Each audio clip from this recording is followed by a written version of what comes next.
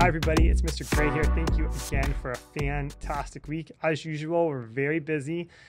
Next week, the big announcement is about the field trip on Wednesday. We are going to the OCC Planetarium with Miss Kelly's and Mrs. Borden's class, their fifth grade classes. And so we'll be gone for much of the day on Wednesday. We'll leave a little before 9 o'clock and we'll come back right around noon. And that is going to be a great field trip. The kids are going to love it. The only big change is that there will be no snack that day. So there won't be a recess for the kids to take a little break and eat. And the bus definitely does not like us having food or drinks on the bus for obvious reasons. And so it's a good day to have a big breakfast, maybe to have a little snack right before we go into class in the morning, just to help sustain you all the way through lunch. As far as anything else goes, the only other small announcement I have is that makeup picture day will be November 4th. If you're absent on the first day, that's the day you can get dressed up or ready on that day is November 4th. For reading next week, we're going to be doing a novel study of the book Tuck Everlasting. We're going to study about analyzing characters and themes and the choices that the author made. But our big goal is going to be to practice being in a little group, in a book club, and how to constructively participate and to be prepared and to add to the book club and the ideas that are being tossed around there. So that should be fun. I think the kids will have a good time and it's a really good book. I didn't get to start Holes last week, so I'm hoping to start it this week. If not this week, soon. I'm just kind of trying to move some things around, but hopefully we'll get it going pretty soon here. In writing, the kids are finishing up their buddy stories. They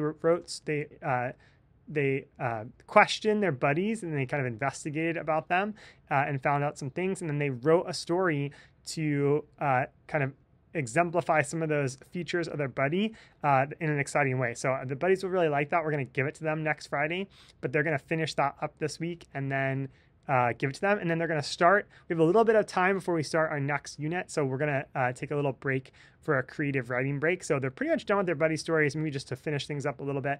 And then they're going to start a creative writing story and then also publish it by the end of the week. So that'll be a fun little change of pace. In math, we're still working on decimals, numbers, and base 10. We're going to review some different division strategies and some other decimal operations and comparing decimals. In social studies, the kids are making a website in a group about how the new settlers in America faced competition between the other countries, conflict with Native Americans, and also cooperation with Native Americans. In Science Lab with Mrs. DeMarco, the kids, and also in my class, are going to be studying what happens when substances undergo a chemical change and some examples of that. We are doing some spelling work before we start our next big unit for language. And so for the next couple of weeks, the kids will get a spelling list and they'll have to do a little bit of practice and then they'll have a spelling test. So next week, they actually have a spelling test on Monday. It's right away because we're doing a pretty easy list that is just to get our feet wet and kind of understand how the system goes. And then next week on Thursday, they'll get a new list. And the Thursday after, they will have that spelling test. So that's going on. They're going to be hanging out with their buddies next week, like I said, and exchanging the stories they made for them. It's kind of like a gift that they're giving to the buddies. The kids are working on a board game project, which you'll hear more about, I'm sure. In a few weeks, they'll present their board games to the other two APIS classes. And then we may end up doing some more mile run practice. This week, we did mile run practice where the kids' goal was to run. And by run, I mean basically just do anything other than walk. Even a very slow jog counted. And so they tried to make that for 4 minutes. And so many students were able to make it for the 4 minutes. Some didn't, but everybody's goal is to do a little bit more than last time. And that is we'll keep adding to that. In a couple of weeks, we'll do 5 minutes and then 6 minutes. And then we're kind of approaching where some of the students are getting close to doing a whole mile at that point. Maybe they're like 3/4 of the way done.